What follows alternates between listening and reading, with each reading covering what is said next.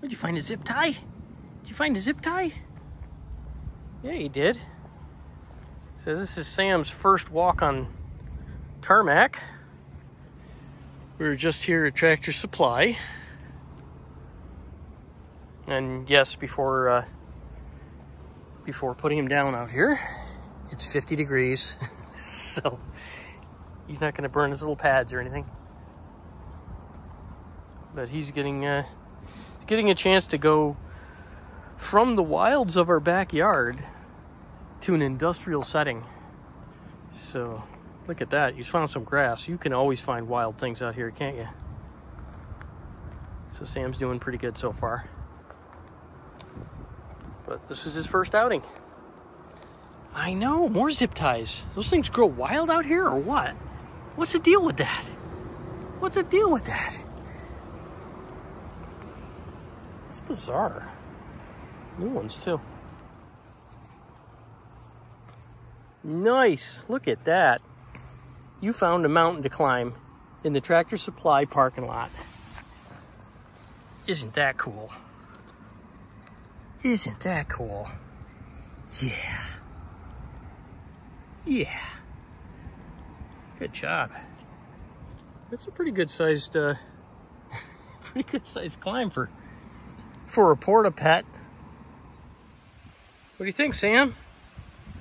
Huh? What do you think? Sam didn't even know what we were getting at TSC. Now he does. Oh, he's inside because he's upset with jail.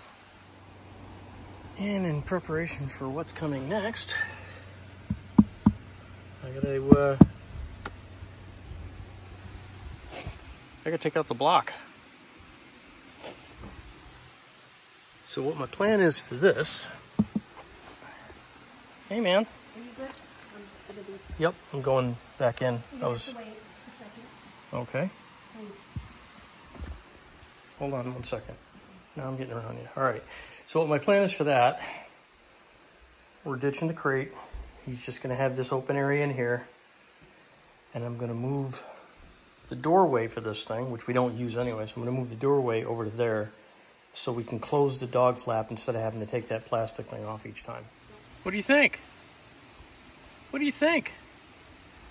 So I will need to put a step here. This is almost twice the distance as that rock. Didn't make a huge difference to Ted because Ted had way longer legs. So this little guy can definitely do it. But I'm going to put something in here just to bridge the gap. And when we get ready to use this, we'll be able to. What do you think? Not to mention he'll have a little window to the world.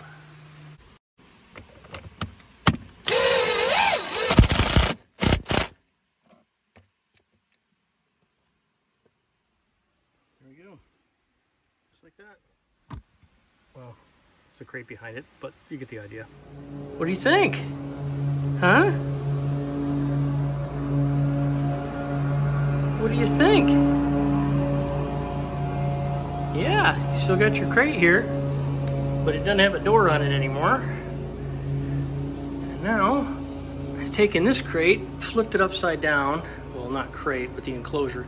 Flipped it upside down, moved the hinges to the other side so that it doesn't have any down pressure on it. And then we'll be able to swing this open, lock it with one of those tabs, and once I get something on the outside, the man will be able to leave. Ugh. And then from there, he'll be able to go outside to his new environment, which we're going to make a little bit bigger when we get some more pieces of it tomorrow. All right, so because the steps going into the dog door are too tall, I built this super heavy-duty set of steps from cutoffs. As you can see, that's probably not going to be a problem for a 6-pound door. Oh yeah, because Mary was worried about him falling off the side, I built him an ADA compliant railing. So once he's not afraid of that, then he'll be able to use this. and then come outside here on his own. Thankfully it's summer and we can leave that open right now. So we're doing pretty good right now.